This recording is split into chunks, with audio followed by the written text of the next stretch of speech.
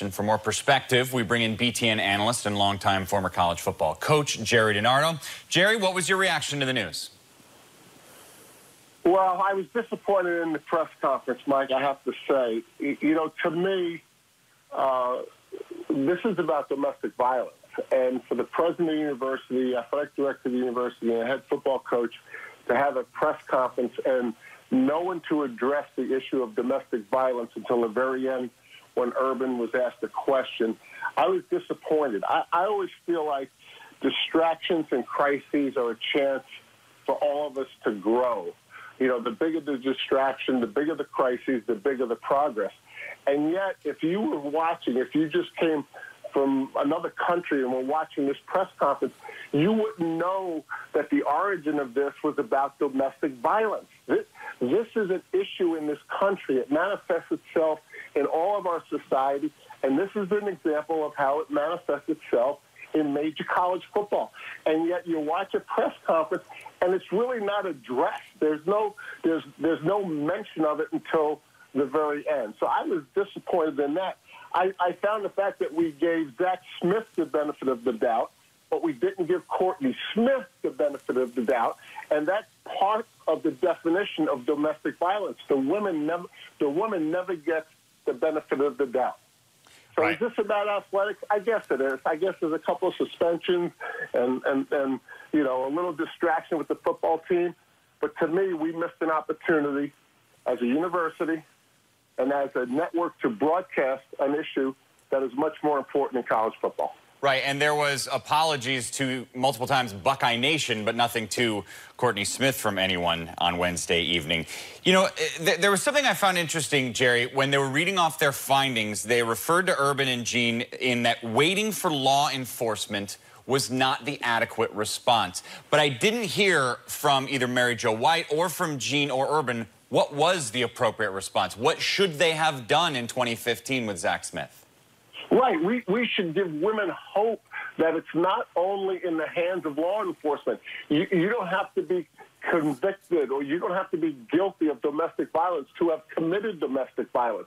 Again, this is something that we could have educated the viewers about. The university could have taken this as a chance to educate its students, its followers. And so, again, you know, is this about football? I guess if that's what we want to reduce it to, I don't really think this is a football issue. And to have someone that's accused of domestic violence way back when to be under the educational umbrella, to be interacting with young men on a daily basis, that worries me that someone, and that doesn't mean that Zach Smith couldn't get his issues fixed, but until he gets his issues fixed, I don't know that he should be in a classroom on a university campus. That was never discussed. Gerry, what effect do you think this will have on how other coaches, if something similar like this were to come up in the future, handle this? Well, you know, based on that press conference, I don't know that it's an impact. That's my major point. If this was about domestic violence, maybe it would have a ripple effect to all of football coaches and all of educators and all of us as a society and our young men that we're trying to teach. But after that press conference, I don't know that it has an impact. We have a couple of suspensions. I don't know that we've made progress on the issue. Was there a message that was sent then? I guess the message was, you know, we haven't made much progress when it comes to domestic violence is what I got out of it.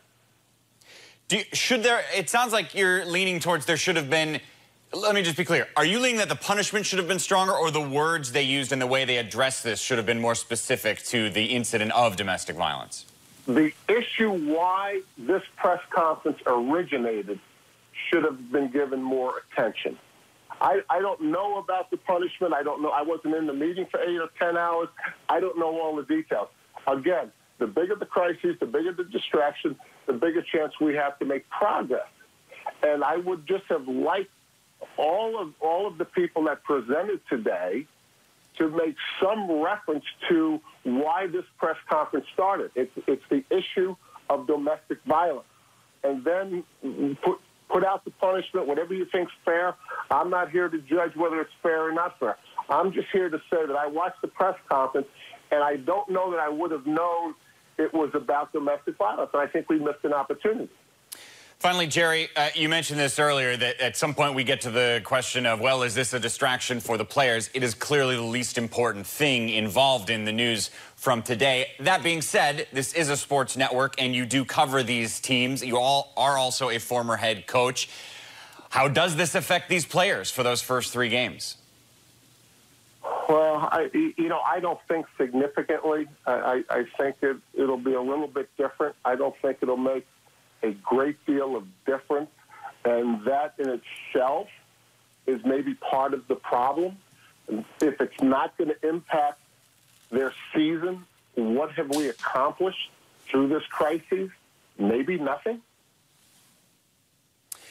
Gerry DiNardo, BTN analyst. Thank you, as always, for chiming in, Gerry. Thanks, Mike.